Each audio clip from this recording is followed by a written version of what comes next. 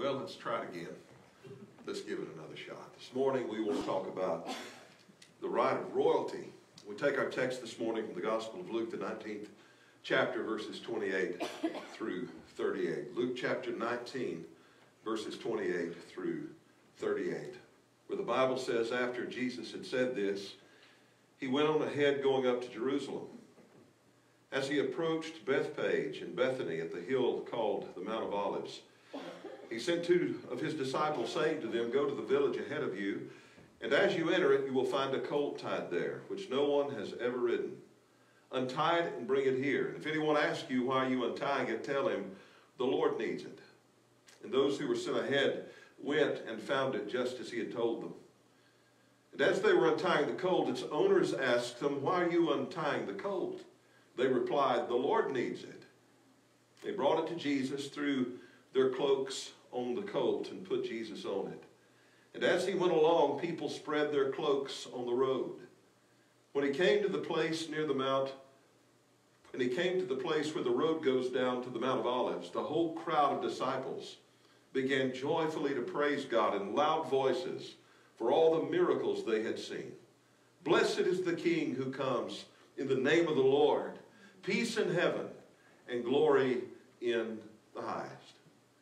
In verse 28, we see that the Bible says that Jesus was going up to Jerusalem. He was ready to make a grand entry in the form of a grand processional, a glorious parade. Most of us love a parade, from the Rose Bowl parade to the Macy's Thanksgiving Day parade. That's the second thing I do on Thanksgiving morning. The first thing I do, of course, is brew a cup of coffee. No, it'd be the third thing. Brew the coffee, cut the pie, watch the parade, in that order. I love the Macy's Thanksgiving Day parade. We love them. We love local homecoming parades. Folks love and enjoy them because they're fun and they're festive, from the floats to the marching bands to the parade royalty perched very visibly upon a fine-looking, usually expensive automobile, one that's fitting, one that's appropriate to parade royalty. An old jalopy in this case, and in this instance, just wouldn't work. That's not how parade royalty rides. That's not how royalty rides, for that matter. Queen Elizabeth doesn't bump about in an old jalopy. When she conducts her business, Queen Elizabeth rides in a Bentley state limousine. That just might do the trick. There were two of them built for her in 2002 at a cost of $12.2 million apiece. Now that's a car. They're big, they're powerful, they're beautiful and equipped with every possible amenity. Not only are they sleek in their appearance, but they are safe. They're armored, and the cabin can be sealed in case of a gas attack. They're blast resistant. The tires are reinforced with Kevlar. Now, I don't know about you, but my conclusion is that's a car. And it's a car that's used for official engagements. It's a car that she uses, this is kind of interesting, she uses for church on Sundays while at Balmoral at Sandringham. She pulls up, and folks must think, now this Bentley state limousine, now that's a ride of royalty. That's how Queen Elizabeth rolls. It's an image, it's an expression of majesty, it's an image, an expression of glory. In this parade, in this processional that we see here in the Gospel of Luke, we ask the question perhaps, and maybe the people were thinking, what in the world is Jesus going to ride in this grand parade, this great processional? Maybe he'll commandeer a chariot. Maybe he'll ride a big, strong, handsome steed. Maybe he and his disciples will create a makeshift royal coach. But we see none of that in the text. No, in this parade, the ride of royalty was, of all things, a donkey, a young donkey. Reminds me a little bit of Yankee Doodle. Yankee Doodle went to town riding on a pony. And here we have in the passage, in the narrative, divinity on a donkey. Now, what kind of image did that project? What kind of image does it project to us? What did the people think? What do we think when we see our king on a donkey? What did they want to see? A king on a donkey or a strong stallion, a mighty war horse? What are we to make of this ride of royalty?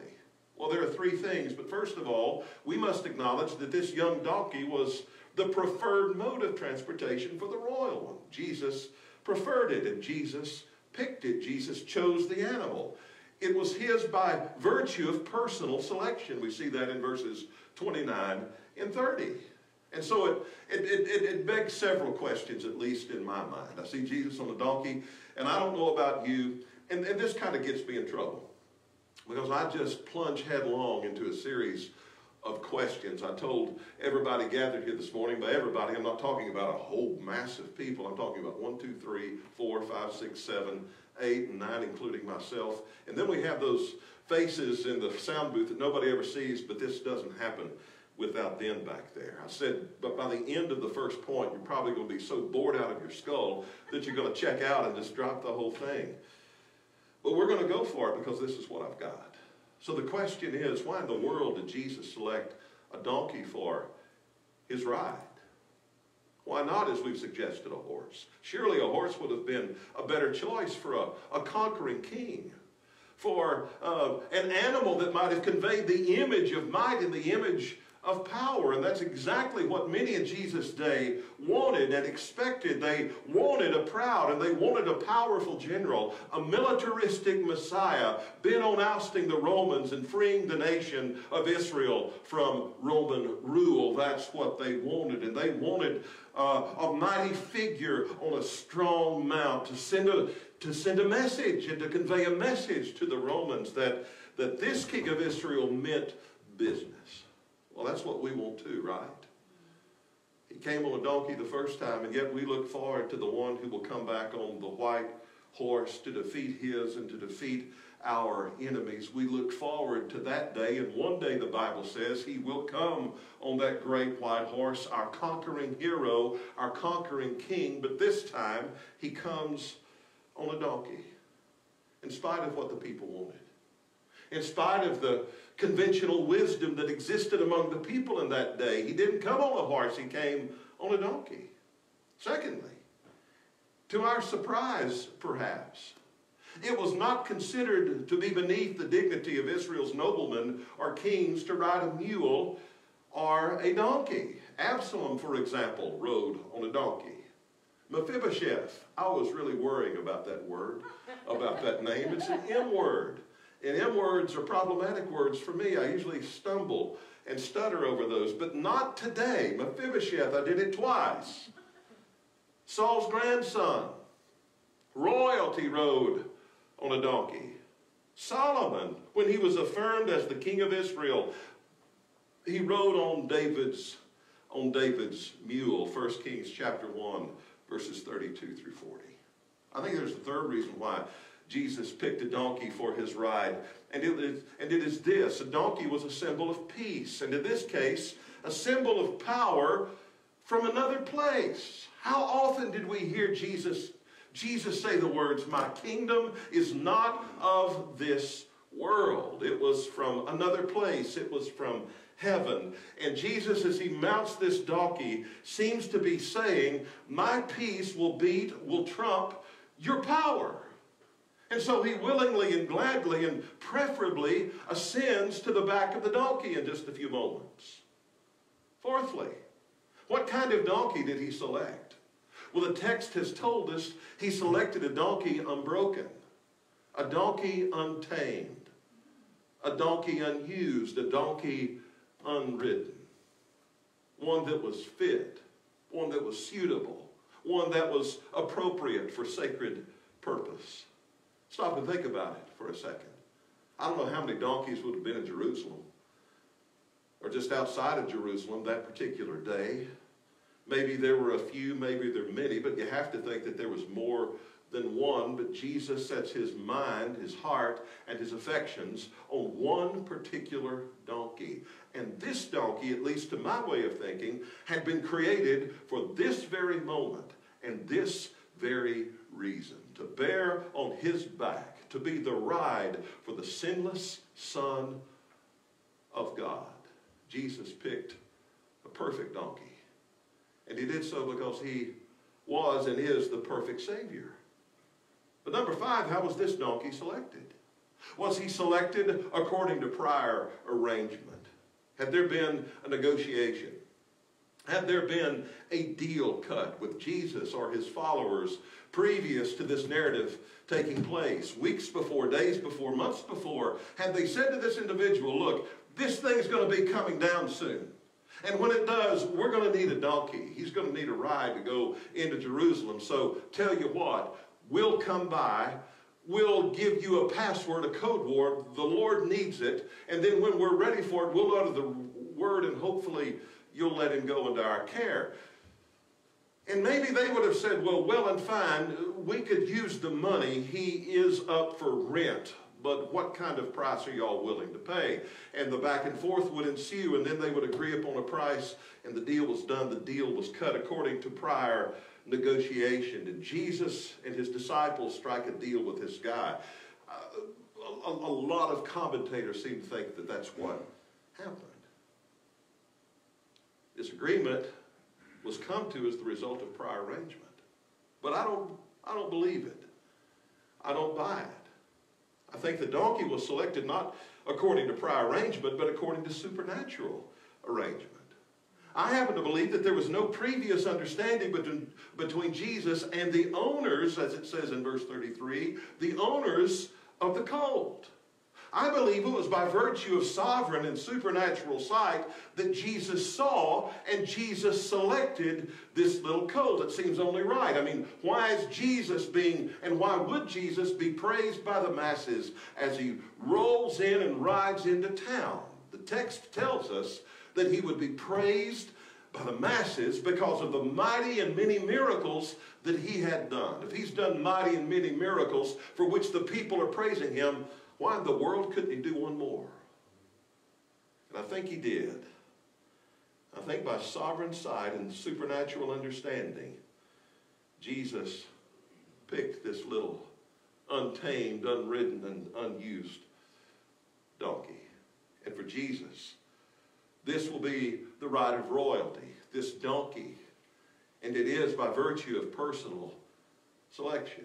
That's the first thing I see in the text that we just read a moment ago. The second thing I see is prompt submission, verses 31 through 34. They go to the owners.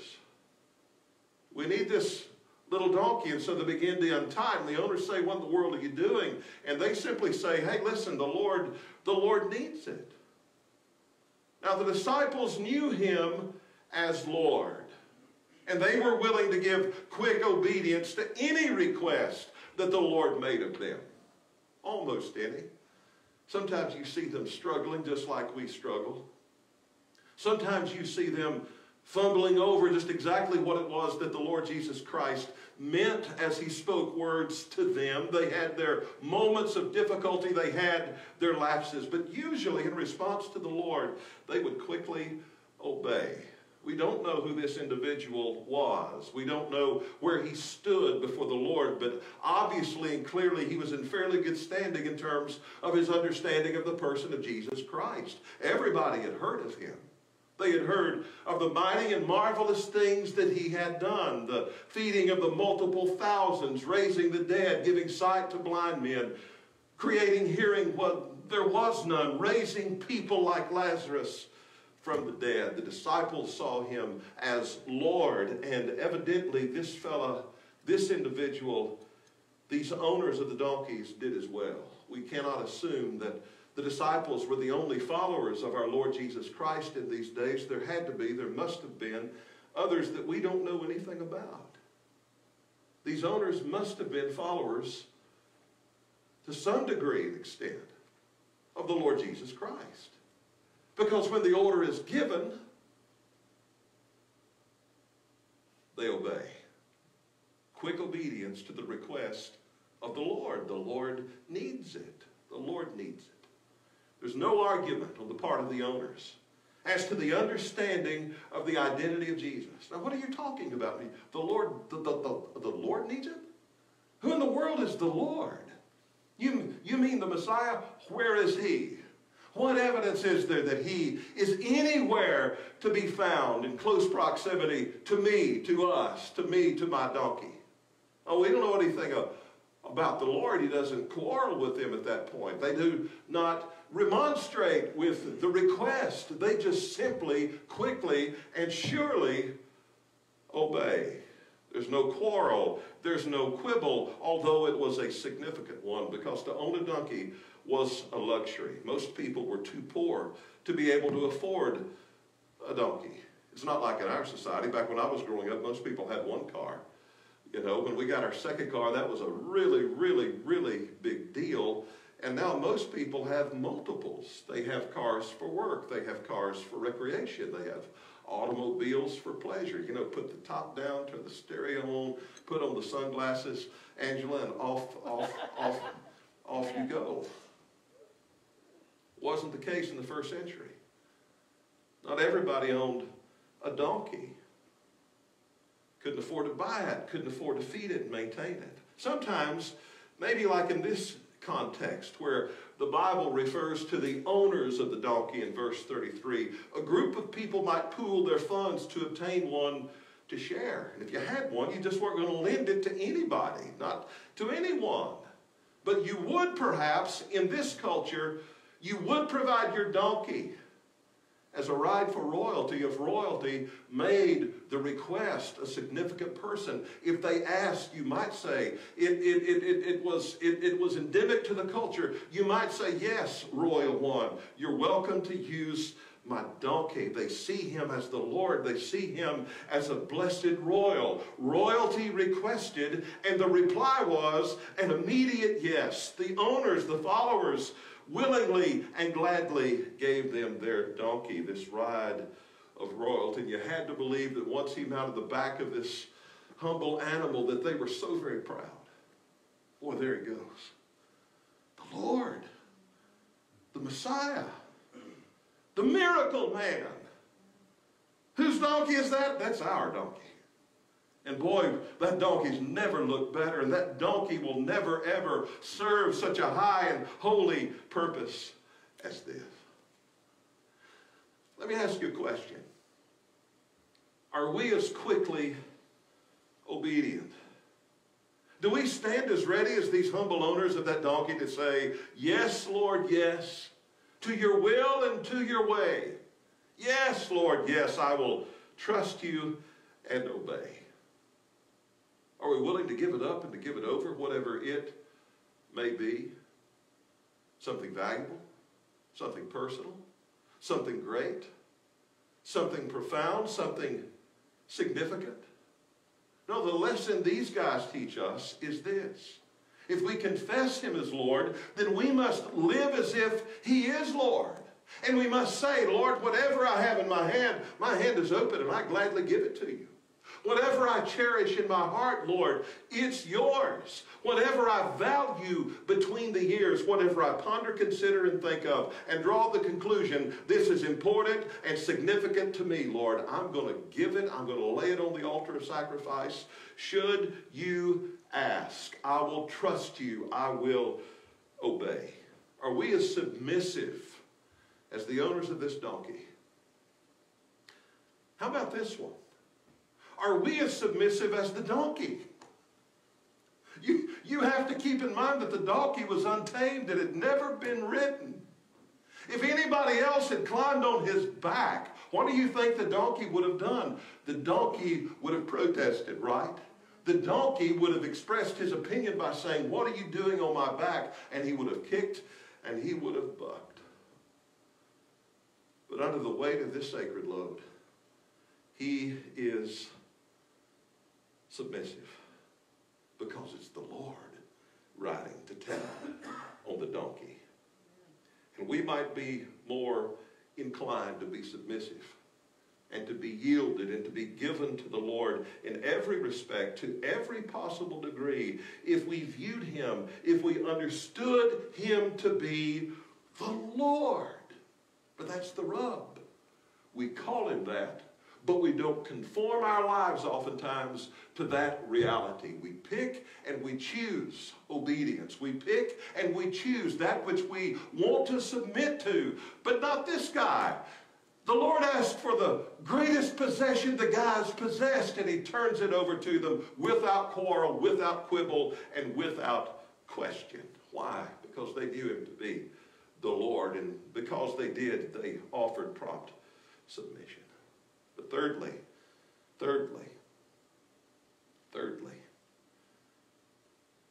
we see public significance. Jesus just didn't pick the donkey and mount the donkey because he thought it would be cute, or because he thought it would be cool. His being on a donkey was incredibly and profoundly symbolic and significant. And so the question is, what was the significance of Jesus riding into Jerusalem on this young donkey? Three things. First, Jesus came to Jerusalem on a donkey, number one, to fulfill God's promise. Now, Luke doesn't mention this in his gospel, this promise of which we speak and that I mentioned here this morning. But Matthew does in chapter 21, verse 4. And according to Matthew, the Lord Jesus Christ mounted the donkey, moved along on the donkey, entered the city on the donkey as a fulfillment of Zechariah chapter 9, verse 9. Those words of Zechariah were prophesied. They were spoken 550 years before this particular event. Zechariah, under the Holy Spirit's inspiration, said, "Say to the daughter of Zion, see, your king comes to you, gentle and riding on a donkey, on a colt, the foal of a donkey." God promised 550 years before the event as we see it in Luke chapter 19. And we see him fulfilling it in this very way, in this very instance, at this particular point and place in time. God speaks and God promises, and what does God do? God keeps his promises. Every single one of them. Down to the most specific detail, God keeps his promises. We make promises and we fudge on the promises. We make promises and we fulfill them partially. We make promises and we try to figure out ways to wiggle out of them. But God makes promises, and when he does, he stands by them, because it is impossible, it says in the book of Hebrews, for God to lie. So God makes promises, and then God is good to his word, whatever his promises might be. Redemptive promises made through Jesus Christ to be realized fully and completely by the people of God in every particular and in every possible way. Yes, and absolutely. You ask, where do I find the promises? We find them in the Bible, some big, some small, but all taken seriously by God. So we find promises, prophecy, fascinating, don't we? Some of you Bible students are sitting out there, some of you people that are concerned about Bible knowledge, and you're thinking, wow, 550 years. And by the way, this is one of the ways that the veracity, the truthfulness, the integrity of the Bible is established and substantiated, is on predictive prophecy coming to pass. God makes promises 550 years before the event. The event happens just like God said it would. Now that's an amazing thing, and that's an overwhelming thing. And we think intellectually, boy, that does it for me. That nails it down for me. Whatsoever God says is absolutely true. The Bible then and therefore is infallible, is inerrant. It is a good thing, and my mind and my intellectual curiosity is satisfied. That's one way the promises of God and the prophecies, the fulfillment of them, minister to us. But there are other promises of God that don't necessarily have their roots in predictive prophecy. There's the promise of God to secure us. The promise of God to settle us. The promise of God to be near us and to be with us. The promise of God to give us peace. To know that every breath of life, because it's lived under the purview of the sovereignty of God is replete with meaning and purpose. And we could go on and on and on. And I don't know about you, but for me, in these days, that reality and that fact that God keeps his promises is very, very important to me. It's one of the things that settles me and secures me and renders me strong when everything seems to be turned upside down. Why did Jesus come to Jerusalem riding on a donkey? To fulfill God's promise. And if he will fulfill that one, then he will fulfill each and every one of them. And if you want to know what they are more specifically and more clearly, then you go to the Bible, and I will promise you, beyond any doubt, you will find multiple and many promises there that are intended to encourage and bless and strengthen the heart of the believer. Why did he come to town or riding on a donkey? Well, he did, secondly, to affirm his identity. Who would come to town riding on a donkey? The Bible says your king would come to town riding on a donkey. And they responded to that reality that they had heard for the millennia, for a long, long time. Blessed is the king who comes in the name of the Lord. That was a messianic statement. We find that statement in many Hallel songs that were sung by the people of God during the Passover. And they looked forward to that. They anticipated that, the coming of the king who would come in the name of the Lord. John refers to Jesus as the King of Israel. Paul refers to Jesus in 1 Timothy as the King eternal, the King of kings, and Lord of lords. Pilate would affirm his identity by asking him the question, are you the king of the Jews? And Jesus would respond and say, you know what, you got it, man. You got it. You say so. And you'll get no argument from me. Yes, I am. The notice at the top of the cross said, this is the King of the Jews. Reminds me of a song that we used to sing back in the cheesy 80s. Gary McSpadden. He is the king, and he will reign forever. He is the king, and we will praise his name, the King of kings and Lord of lords forever. Jesus, he is the king, and he is King Jesus, and he rules his kingdom. Jesus said, my kingdom. He's the possessor of a kingdom. He is the king of that kingdom. And we are, if we know him by faith, if we know him through trust, we are gladly and thankfully his subjects, aren't we? To whom do we yield? Whom do we obey? To whom do we submit? To whom do we devote our every breath? We devote our all to King Jesus, for his yoke is easy and his burden is light. His kingdom has come, and we who know him are a part of it. And we who know him look forward to that day when the kingdom will come. And there will be no more flailing about like we see today. No more fear and no more panic. The old earth will be destroyed, and there will come a new Jerusalem from the sky. And it will initiate and inaugurate a new heaven and a new earth, and the Lamb of God will be the light of that place. We look forward to that day, but until that day, we live our lives in light of the fact that Jesus is Lord, that Jesus is the King. Thirdly, there's another reason he rides on a donkey. By riding in on a donkey, this ride of royalty would indicate that he came to bring his peace. Verse 38 says, peace in heaven and glory in the highest. The Prince of Peace of Isaiah has come, so says Jesus as he rides on this donkey. What Micah promises in Micah chapter 5, verse 5 has come true. There Jesus, there the Word of God promises that the Messiah would be our peace, the substance of our peace, the source of our peace. His birth declared his peace.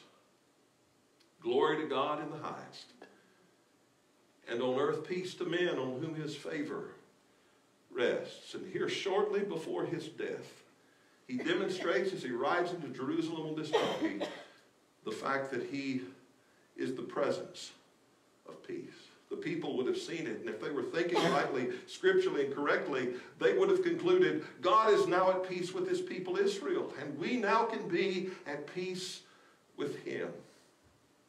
If they were thinking right, if they were thinking scripturally. But this is what he brings to us. I mean, what are we to make of it? In relationship and in regard to the peace that he was ushering in and bringing, what are we to make of it? Well, this is what he brings to us. As we mentally envision him riding on. I mean, how can you think of such things without seeing him in your mind's eye riding into town on a donkey?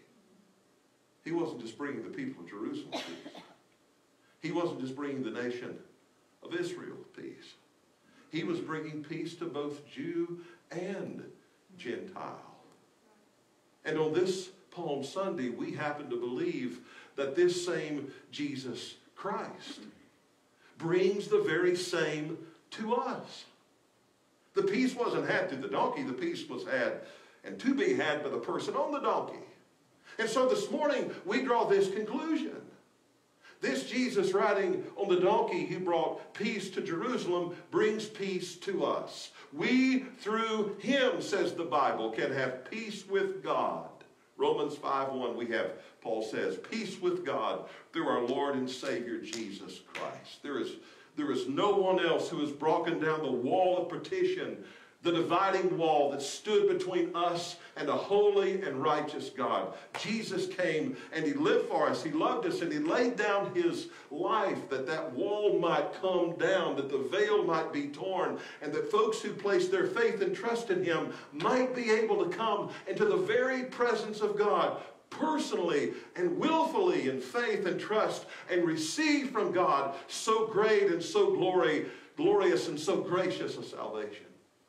Forgiveness of sins, clothed in the righteousness of Christ, the divine one. And may I say that this can come no other way. We are saved by no other means. We are redeemed by no other person except the Lord Jesus Christ. It is by him, the bearer of peace, that we find peace with God. It is by him and through him only that we can have peace within. Jesus comes to Jerusalem on a donkey. And in that very image, we conclude we can have peace with God through this man. We can have peace within through this man. Jesus said in John 14:27, peace I leave with you. My peace I give you. Paul amplifies and he says, if you will pray in a spirit of thanksgiving, then the peace of God will guard your hearts and minds in Christ Jesus. And boy, don't we need that today. We've talked about it, we've harped on it, but goodness gracious, I don't know that we can talk about it enough, right? A lot of people fearful and fretful these days. But we need not be. Because if we have peace with God, we will have the peace of God within. So the question is, do you have peace today? The Jews didn't. They didn't. Because they rejected Jesus. And according to verse 42 of chapter 19, they rejected the peace that came from him. Do you want it? I know you need it. And I can say beyond any doubt that you will find it. Yes, it can be found. But only in the one who came to town, riding on that symbol of peace. A little donkey. The ride of royalty. Who bore divinity. That we might have peace and know the peace of God that passes all understanding. Well, all this is because of personal selection. Jesus picked the donkey. We see in the text prompt submission. I pray that in these days we would yield our lives completely and absolutely, quickly and surely to the Lord Jesus Christ. And then we've seen the reasons why. To fulfill predictive prophecy. To establish his identity as king over all. And to give us a peace with God and within that we so desperately, desperately need. May we pray together. Holy and Heavenly Father, we ask and pray that you would bless this word to our hearts and to our understanding.